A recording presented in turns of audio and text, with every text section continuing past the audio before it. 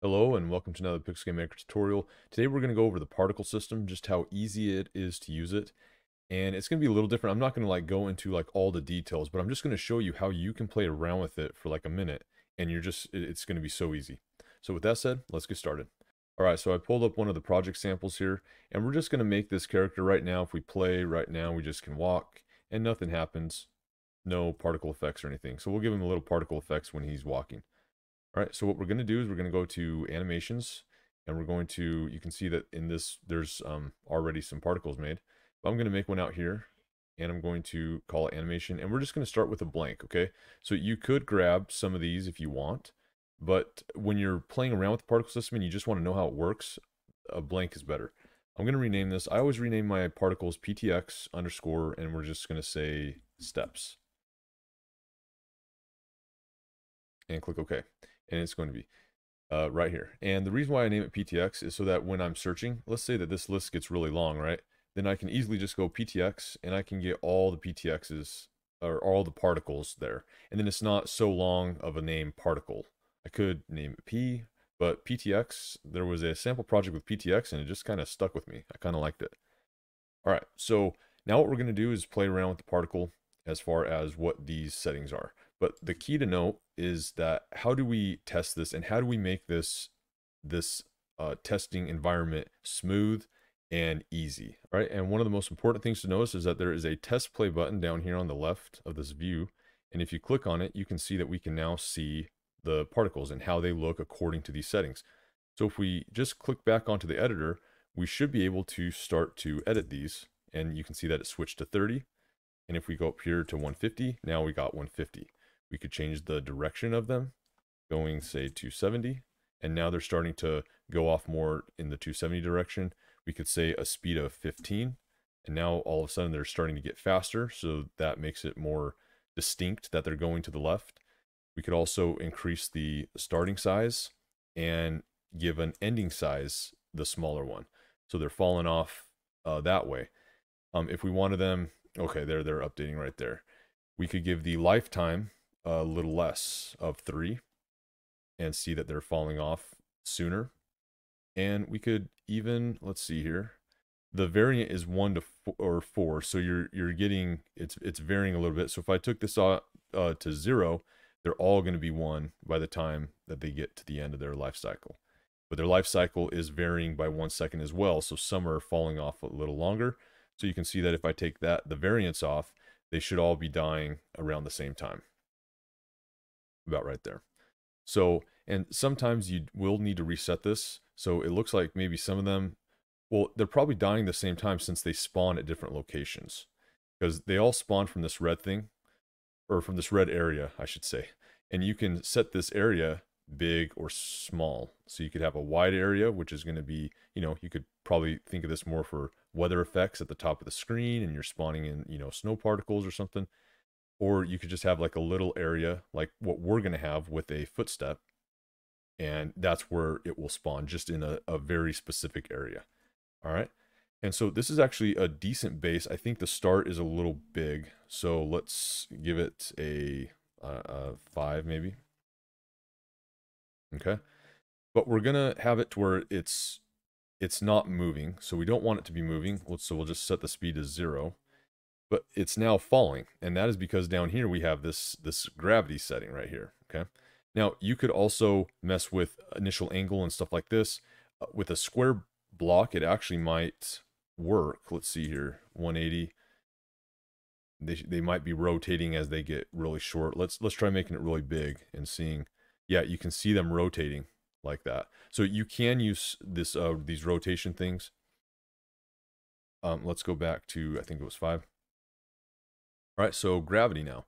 So gravity's pointing downward. We could also have gravity pointing upward or to the left. Now, since this is going to be a footstep, I really don't want gravity because I want it to be usable on both directions, whether I'm walking or stopping. So I want to actually remove the gravity strength. And now it's all going to be going outward. Okay. So now that's all going to be based on my speed here, which is 1 second. So if I lower that to 0.2, it should start to get a lot smaller, and possibly if I go 3 or 0, it should be even smaller. All right. So let's go to normal acceleration. This also might have something to do with how it moves. See, a lot of these settings I don't even know, but the fact that you can just play with it in real time, look at that. It's really nice. That was my movement, basically. And then tangential acceleration. So this is if you wanted to do rotation patterns, okay? So again, we could just start messing around with stuff and seeing that you can do all these loop-de-loos. Let's do 90 maybe. Nope. So maybe 360. There you go. You can make a nice, cool little whirlwind here. So let's do 480. It's even closer. Yeah. So you can just do all sorts of these cool little things.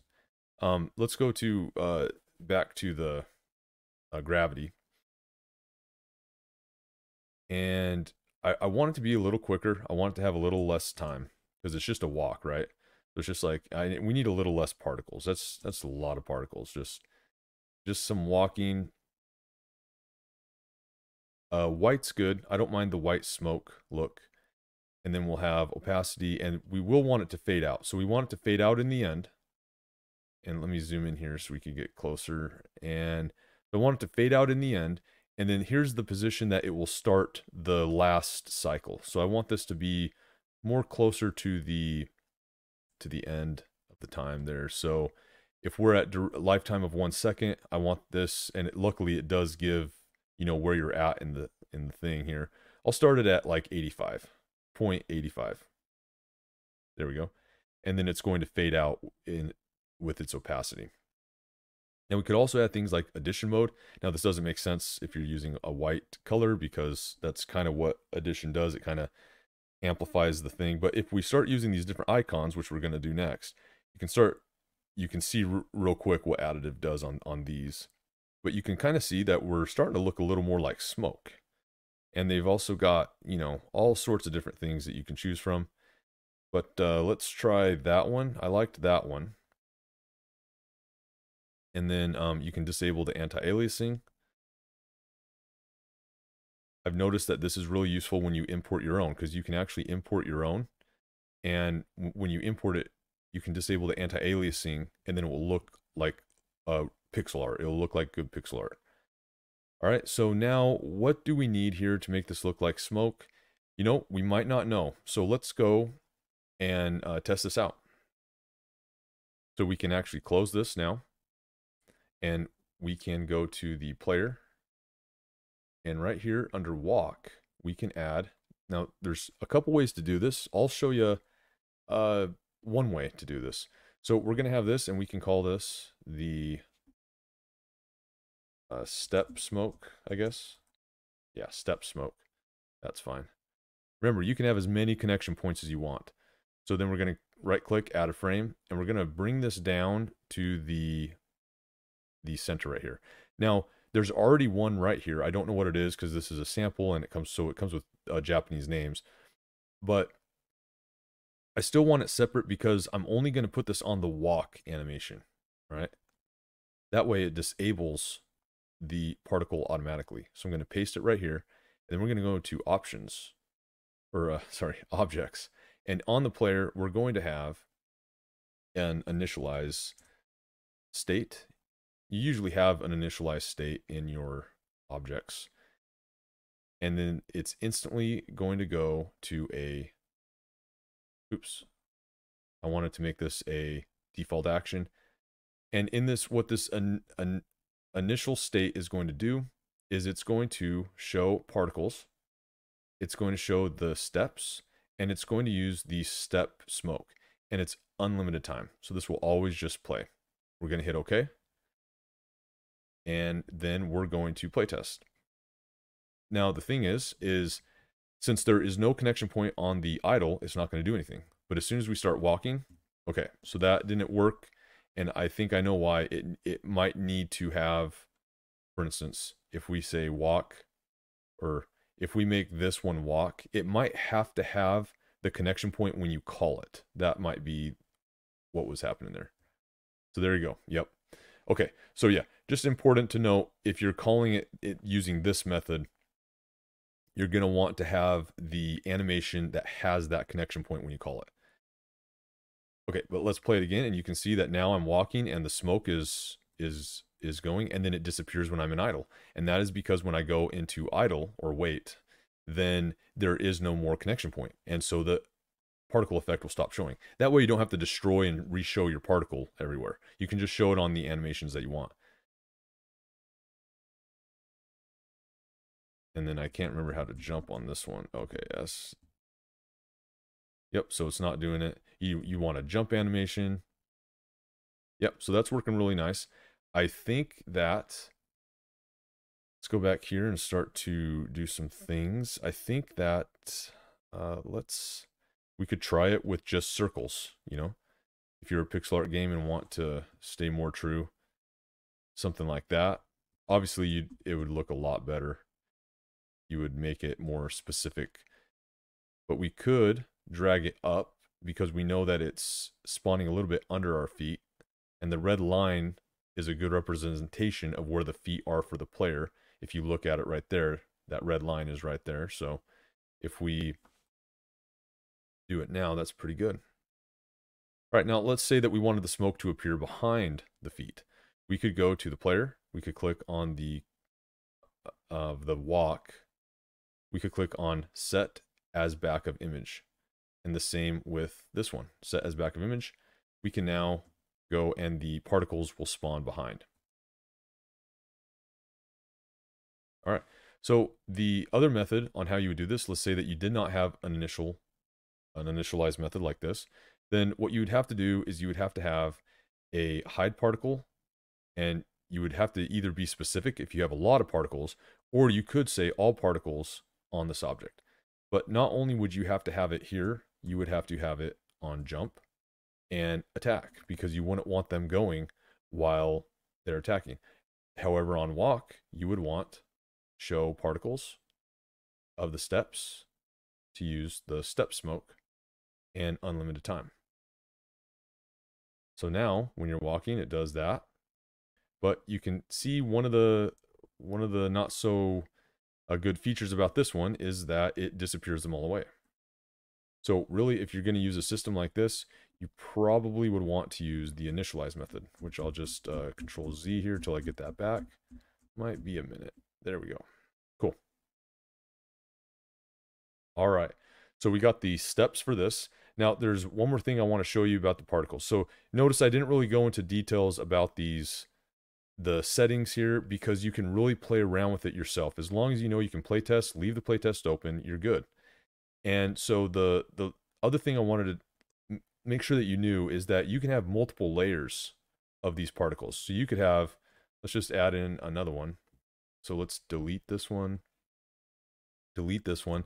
Let's make one that is just so far-fetched here. So let's have the area right here. Make it be big.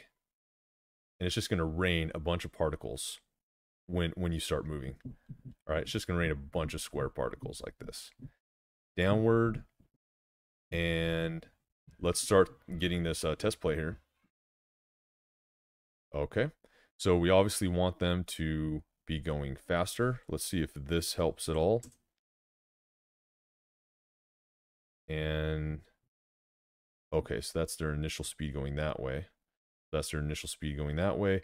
Let's make their acceleration a little better, like 10. Now, let's add some more particles, maybe 300. And then here's going to be something funny. First off, let's change the color too. So let's make them red, like this, and red. And they're going to die out red, like this. So it's just a bunch of acid rain we spawn, basically, right?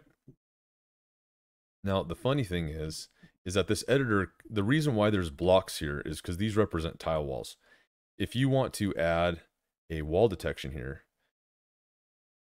you can add a detection, and you can see that they'll disappear on this. You can also make them rebound if you click it off, and they'll start to bounce off of the wall.